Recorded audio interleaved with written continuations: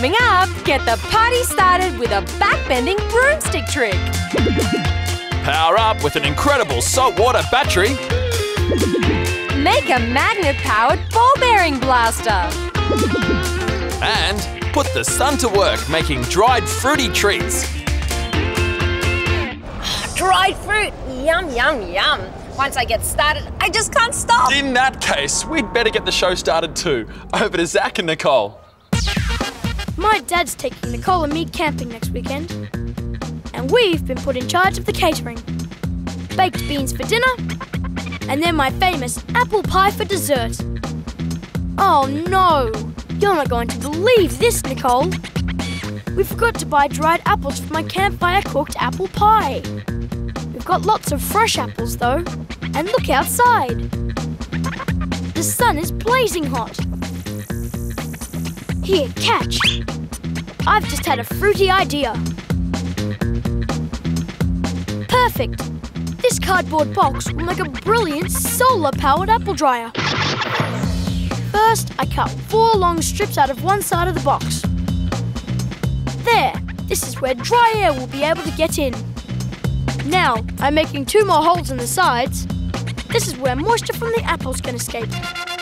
Oh, all this cutting is hurting my hand. You take over the scissor work, Nicole. 1 big hole cut in this side, please.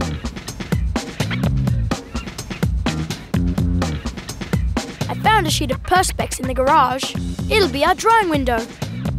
It lets the sun's rays inside and stops the heat escaping. Looks cool, but we're not ready to stick it down just yet.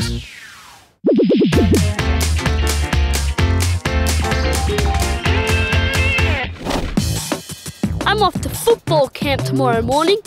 The bus is really early. I better set my alarm so I wake up in time. Here it is. Uh-oh, it's not working. Looks like the battery's gone flat. I'll never wake up in time without my alarm. Time to make an emergency battery. Okay, watch closely. You never know when you may need this. Strip the plastic cover off 4 bits of wire. Just a few centimetres at each end. On 3 of the wires, wrap the exposed bit at one end in foil, like this. Make sure the copper wire is all covered up. Now, I have 3 tall glasses here. I tape a foil end into the first glass, then the copper wire end into the next glass, another foil end into the second glass, and the wire end goes into the third glass. The last foil end goes here into the third glass. Leave this copper end hanging out for a minute. I need to stick 1 more wire into the first glass. No foil on this one. There. Each glass should now have 1 foil and 1 strip of wire inside it. I'm left with these 2 exposed copper ends. No electricity running yet. I'll tape 1 wire to each of the terminals in my alarm clock. Okay, that's looking good. Now I fill each glass with really salty water. Make sure the bottom of each wire end is covered, but don't cover the whole thing. That's it, done. My alarm clock should be working. Yeah, what a genius. All batteries contain chemicals that react to produce electricity. In Jordan's homemade battery, the chemical reaction occurs when the salt water reacts with the copper in the wire and the aluminium in the foil. An electric current is created, which flows through the circuit and into the alarm clock, powering it up. I can sleep easy tonight. There's no way I'll miss that bus to camp now. Way to go, Jordan. Nothing like a bit of ingenuity. Speaking of which, Zach and Nicole's ingenious solar fruit dryer is starting to come along very nicely indeed. Okay, here's where we get high-tech. Polystyrene pieces for insulation. They'll keep in the heat our black box absorbs from the sun. How clever am I? Perfect insulation. And because it's white, the polystyrene reflects the sunlight towards the fruit. Speaking of which, what will we sit our fruit on? Oh, good one, Nicole. One of Mum's cake racks. Perfect. It let the dry air past the fruit. Now, what have I forgotten? Of course! A fly screen. We don't want insects on our drying fruit. We'll use it to cover up the air holes. A bit of sticky tape will hold it in place. And a bit more to attach the perspex window on top. We even made a hinge so you can lift it up. Our Super Deluxe Solar Dryer is ready for its moment in the sun.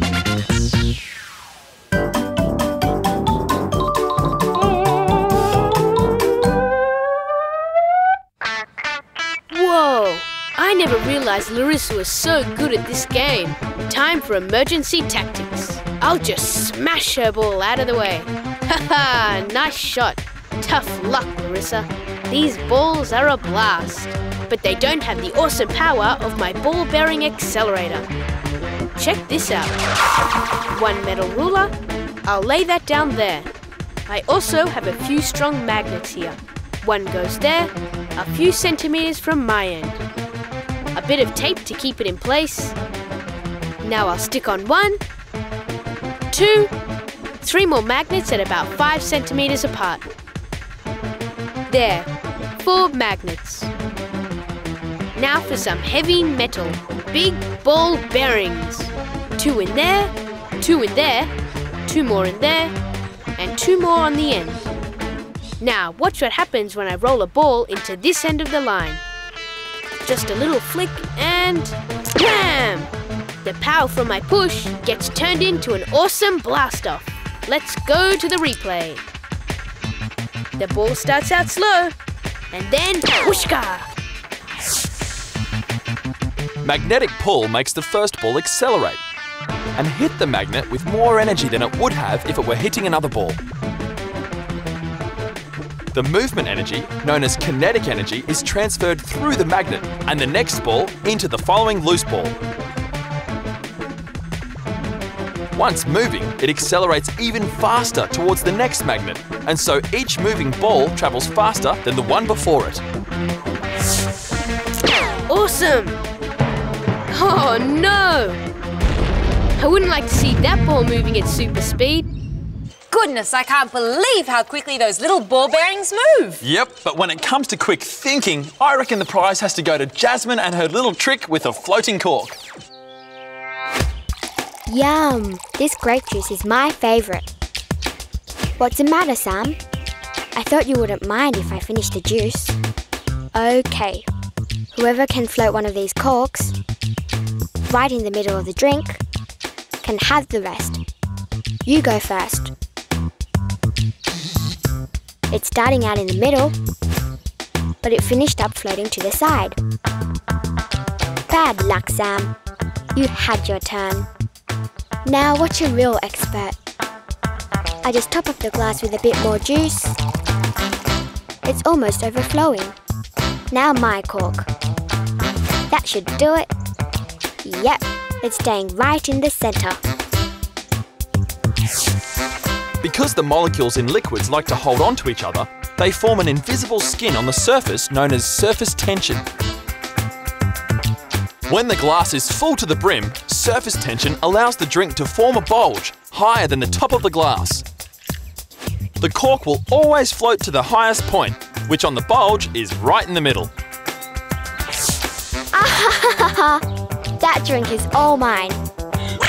And I won it fair and square.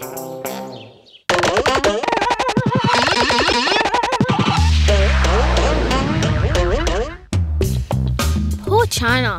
Her party is a bit of a flop. No one seems to be having a good time. Well, it's her party. I suppose she can cry if she wants to. Or I could show them my favourite party trick.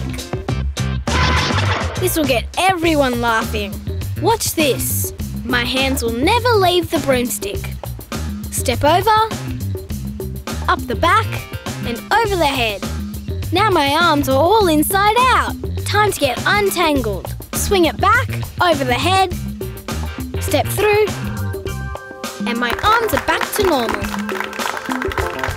Go get a broom and give it a whirl. Even though our skeleton is made up of hard bones, we're quite bendy thanks to our joints. The most bendy joints are the ball and socket joints in our shoulders and hips.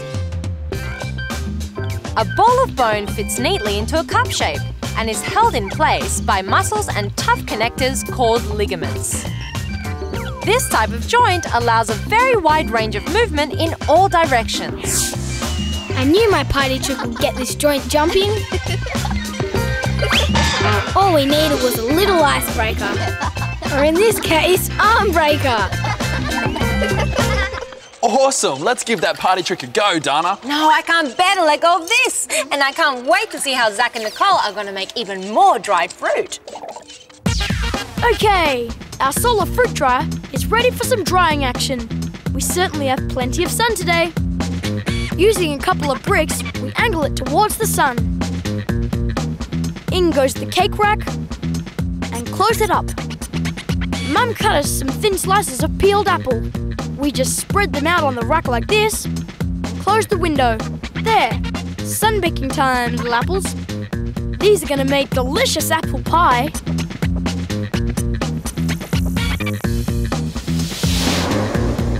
It's been 2 hours.